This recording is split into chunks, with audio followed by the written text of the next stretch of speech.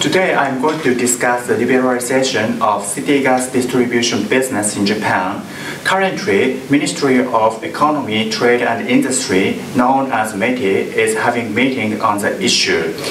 In Japan, the liberalization for customers consuming 100,000 cubic meters of gas per year has been already liberalized.